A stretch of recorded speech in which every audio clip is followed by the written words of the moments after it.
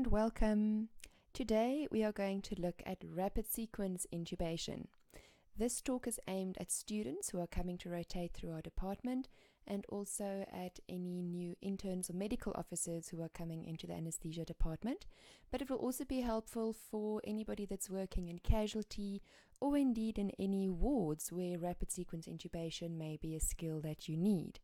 So we're going to use a memory aid called the 7 P's of RSI to help us remember the different steps. First of all, though, we need to ask ourselves, why do we need to do RSI? And the answer is that it's mostly for patients with full stomachs. So it's for patients who are at risk for aspiration during the intubation process. So this would be any patient who is not adequately fasted, who's coming for emergency surgery, for example. And the guidelines we look at for fasting is 2 hours for clear liquids, 4 hours for milk, 6 hours for a normal meal, and 8 hours for a fatty meal. So if patients had anything within those time frames, they may be at risk for aspiration. It also obviously includes trauma patients because we don't know when last they had something to eat or drink, and they may not be able to tell you. They also can get a gastroparesis as a result of the traumatic experience.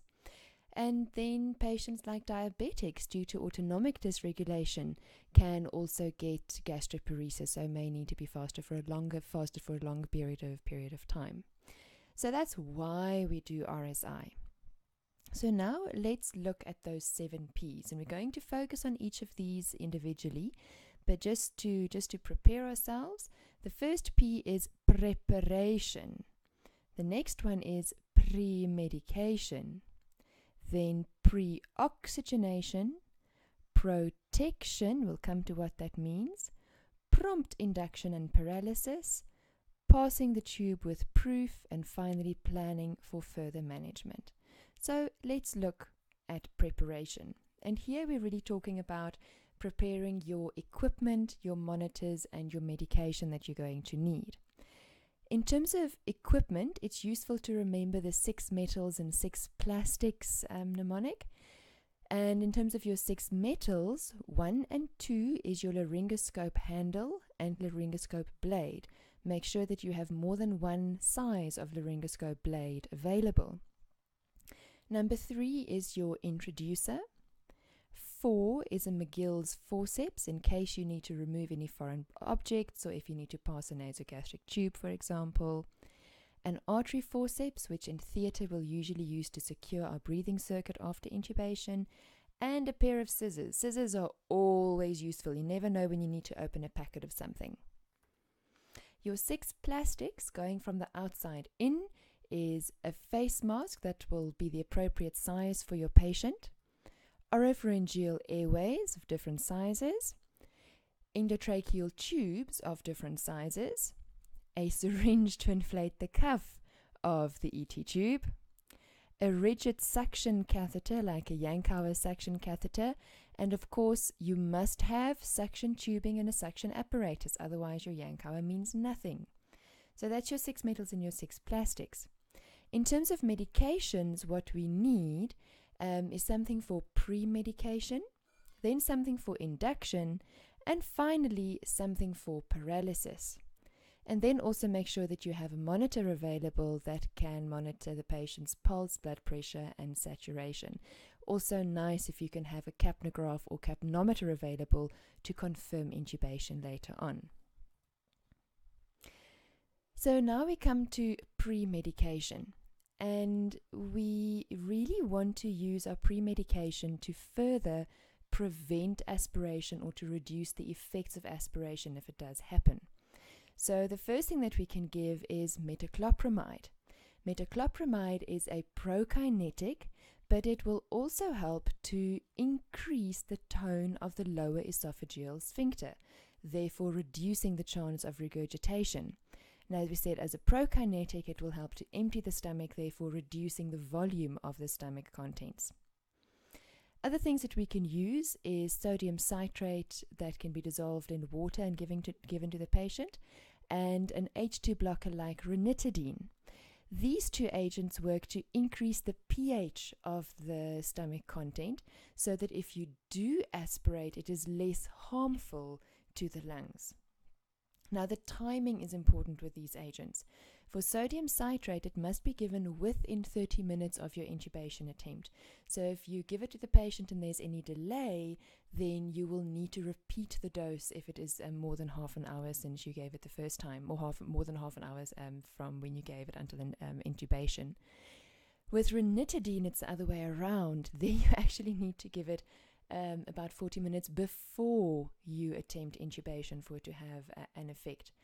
But I would probably still, even if I did not have enough time, I would still give ranitidine because it will, in the longer term, reduce your acidity, which can help to reduce the severity of aspiration, maybe at extubation or in case your tube wasn't properly inflated. At least it does give you a bit of protection later on.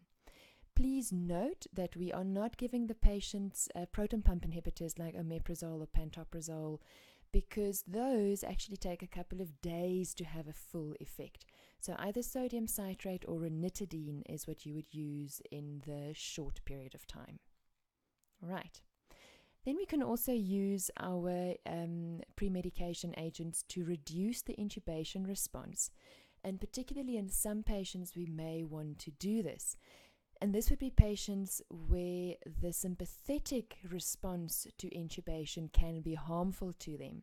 So, for example, patients with myocardial infarctions, with dissecting aneurysms, we really don't want them to have a tachycardia and hypertension. Also, patients with reactive airways who can potentially develop bronchospasm or laryngospasm from the intubation response. And then any patients with raised intracranial pressure or intracranial hemorrhage where you do not want to worsen the damage through your intubation response. So what can we give the patients?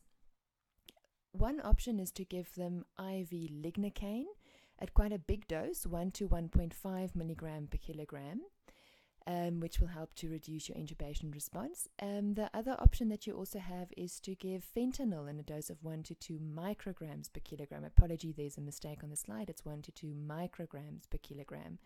But do be aware that that can, especially in elderly patients who are more sensitive, or in patients who may have had some benzodiazepines prior to you starting your intubation, it may actually reduce your airway reflexes, and it may contribute to the risk for aspiration. So just be aware of that. But these would be the two options that you have in those patients if you want to reduce the intubation response. Good. So next we're going to look at pre-oxygenation. And this is really important because unlike during elective intubations where we have time to bag the patient after we've given the induction agent, usually with rapid sequence intubation, the aim is to not ventilate the patient after you've given your induction and your muscle relaxing agent, so that you don't run the risk of inflating the stomach. So there's going to be a period of time when your patient is apneic and when you are not ventilating them. So they need enough oxygen in their lungs to sustain them during that period. Otherwise, they are going to become hypoxic quite quickly. So we want to pre-oxygenate the patient in such a way that we can fill the lungs with almost 100% oxygen. So we're washing out all of the nitrogen that was in the lungs as well. So how are we going to do this? The first thing is that you need to use a tight-fitting face mask. So a proper seal on the patient's face, 100% oxygen flowing, and the mask must make a nice seal on the face. For how long? So first of all, if you are going to do normal tidal volume breaths, so if the patient maybe can't cooperate, or if you're just going to let the patient breathe normally before the intubation, normal tidal volume breaths, you need to hold your tight-fitting face mask with 100% oxygen for 3 minutes. An alternative would be to ask the patient to take full vital capacity breaths, which means a full inspiration, full expiration, And if they can do that, then they can give you 8 breaths over a minute, and that should also give you adequate pre-oxygenation. If you do have end-tidal oxygen monitoring available, then you will know that it's adequate when your end-tidal oxygen reading is more than 90%. Then we come to protection, and this is now further protection against aspiration. And this should make you think about doing cricoid pressure. Now, cricoid pressure is not external laryngeal manipulation. External laryngeal manipulation, or the burp maneuver, is something we do to make us see the vocal cords better during intubation. Cricoid pressure is not that. Cricoid pressure, you are not pressing on the thyroid cartilage, you are pressing on the cricoid ring below the thyroid cartilage. Take some time on yourself just to slide the finger down from the thyroid cartilage, from your Adam's apple. Slide your finger down until you feel a little indentation on the trachea, and the ring below that little indentation is the cricothyroid cartilage, or the cricoid cartilage. So that is the level where you are going to do cricoid pressure. Now, the thing with cricoid pressure is that you must be in the correct location. You must apply adequate pressure, which is described as 10 newtons when the patient is still awake. So you actually start this before you start with your induction agent. And once the patient becomes unconscious, you increase that pressure to 30 newtons. Now, how much is that? Because 30 newtons means nothing to most of us. So basically what they describe is that if you use your thumb and index finger to press down on the cricoid cartilage, you need to press down for your finger enough for your fingertips to go white. Another way that they say that you can kind of estimate the pressure is if you press on the bridge of your nose. If you press hard enough until it hurts, that is the amount of pressure that you need to apply. So something that you actually need to practice before you go in and do it. The other thing is that only one person should be doing cricoid pressure, and that one person does nothing else. So that means that it's a pair of hands that is completely blocked. That person cannot pass you a tube or do anything else for you. They need to concentrate on the cricoid pressure and on doing it correctly. Because the thing is that there are a couple of controversies with cricoid pressure.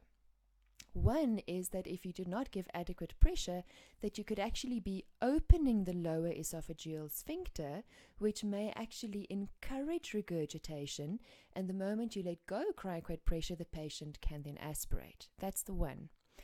The other thing is that there's some conflicting evidence about where the esophagus actually goes, because the idea with cricoid pressure is that you compress backwards to close the esophagus. But they've shown in some studies that the esophagus actually moves laterally. But then there are some studies that show that you still do occlude the esophagus enough to protect against aspiration. So it's not something that is practiced everywhere. You need to check in the institution where you are working. Most doctors at our hospital do still do cricoid pressure, but bearing in mind all of the controversies that are surrounded with it. The other thing is that you need to be aware of the contraindications. If the patient is actively vomiting, you need to release cricoid pressure, otherwise you can get tears in the esophagus. Also, if the patient has a C-spine fracture, you are probably not going to do cricoid pressure. So be aware of it. It is still practice. It may still give some benefit in terms of protecting against aspiration, but it is not. It's not as straightforward as you may think. And then the reason why we've put it in as protection before actual induction is that you need to start it when the patient is still awake. And then once the patient falls asleep, you increase the pressure. Good. So now we've done all of the preparation bits. Now we actually come to induction and paralysis. And I've made it prompt induction and paralysis, prompt meaning quick and rapid as well. And you can use any of the induction agents that you have available depending where you work and depending on the patient's condition. Propofol will probably be the one that you see used most often, but it has the downside of reducing your blood pressure quite significantly. So it may not be ideal in patients who are shocked. In that case, you may want to use etomidate, which is more cardiovascularly stable. And just make sure that you know the induction dose for the patient, because you're actually going to calculate the dose and you're going to give that to the patient fairly rapidly as part of your induction. Once the patient then becomes unconscious from your induction agent, your assistant doing cricoid pressure, if you are doing that, will then start to press down quite hard on the cricoid cartilage. And as soon as your induction agent has gone in, you then move on to prompt paralysis, where you're going to give the patient a muscle relaxing agent. Now, the one that we most like to use is succinylcholine or scoline, or SUX for short. That is given in a dose of 1 to 1.5 milligram per kilogram. And the reason why we use succinylcholine is because of its quick onset of action. You can have optimal intubation conditions within 45 to 60 seconds, 45 to 60 seconds, sorry. So you can intubate really quickly. And the other benefit is that it has a very short duration of action of about 4 to 6 minutes. So you can intubate quickly, and if you need the patient to regain their own breathing, they will do so within 5 minutes usually. Another alternative would be rocuronium, because as we know, succinylcholine is not without side effects. So you can use rocuronium as well, but where the normal intubation dose would be 0.6 to 0.9 milligram per kilogram if you're doing an elective intubation where you have time, for rapid sequence intubation, you need to give 1.2 milligrams per kilogram. And that is going to give you optimal intubation conditions within 60 seconds. So maybe a bit longer to start working than succinylcholine, but still you can intubate within a minute of giving it. The downside with that, though, is that at that dose, the rocuronium will paralyze your patient for about 75 to 90 minutes. So that's why we still use succinylcholine, because of its short duration of action. But if you have rocuronium available, that is another option as well. Once you've then induced your patient and paralyzed your patient, the next thing to do is to pass the tube with proof. So passing the tube means we are intubating, we are placing the endotracheal tube below the level of the vocal cords, as we can see in this picture. And we want to make sure that we are in the right place. So we need proof that we are in the right place. And there are 4 things that we are going to look at. The first one is that you actually see the tube going through the cords. Next, you see chest rise when you ventilate the patient with your bag. Next, when you auscultate, when you do your 5-point auscultation, you confirm placement. If you are new to doing intubations, or if you are not sure that you saw the tube going through the vocal cords, the first place where you listen is the stomach. And if you hear any gurgles, you immediately remove your tube, start bag mask ventilating the patient again to get their saturations up, and then you try the intubation again. If you're sure that there are no bubbles and gurgles over the stomach, then you can listen over your apices and then down in the axillae as well. And that's more to confirm the depth of your tube, that it hasn't gone too deep. And finally, once you've done your 5 or 6 breaths, then you can look at your capnograph if you have one, or a capnometer if you have that available. And that will then be your definitive confirmation that you are in. Okay, so that's the proof we need. And finally, once we've now done that, we need to plan for further management. So we need to know, are we going to keep this patient sedated? Are we going to put the patient on a ventilator, or do we actually want him to start breathing spontaneously that will put him onto a T-piece? If he's going to be on a ventilator, do we need to further paralyze this patient? Is the patient going to be admitted? Where are they going? Are they going to ICU? Are they going to high care? So these are the things you need to start planning now. And then that's it, really. So if you want any further information, have a look at these references. Life in the Fast Lane is always very nice for a quick reference. The rest of the information is mostly from up to date. And that's it. So the 7 P's of rapid sequence intubation. I hope that you will remember these steps and that RSI will be quick and easy for you in the future. Thank you and bye-bye.